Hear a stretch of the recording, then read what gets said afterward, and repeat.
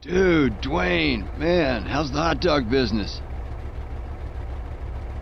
It's totally shit. Why? What's happening?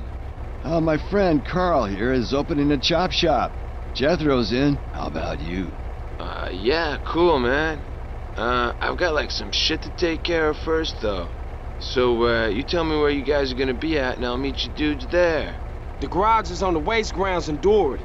I'll see y'all later.